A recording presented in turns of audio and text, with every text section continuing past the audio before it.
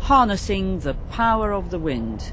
This tiny region generates more electricity from wind power than big EU countries like France or Poland. Everywhere you look in Navarra, windmills, over 1,000 of them, like a forest of the future. 80 meters above ground, we got a privileged view into the heart of the machine and beyond.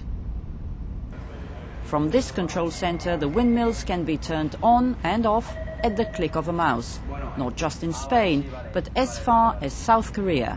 When it comes to renewable energy, companies based in Navarra are world leaders. We are going to invest a lot of money in renewables in the world because we are convinced that this is a really a sector, a relevant sector for the future.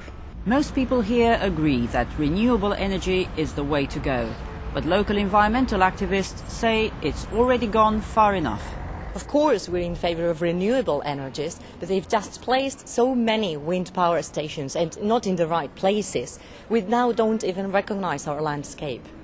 Navarra's goal is now shifting from wind power, where government subsidies are gradually decreasing, to solar energy.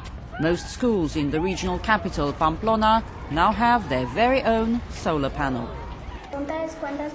Every day the children learn how much electricity they've fed into the grid and how to save more energy. We are reducing carbon dioxide emissions, and I'm thinking that it's good to do other things like recycling or save water.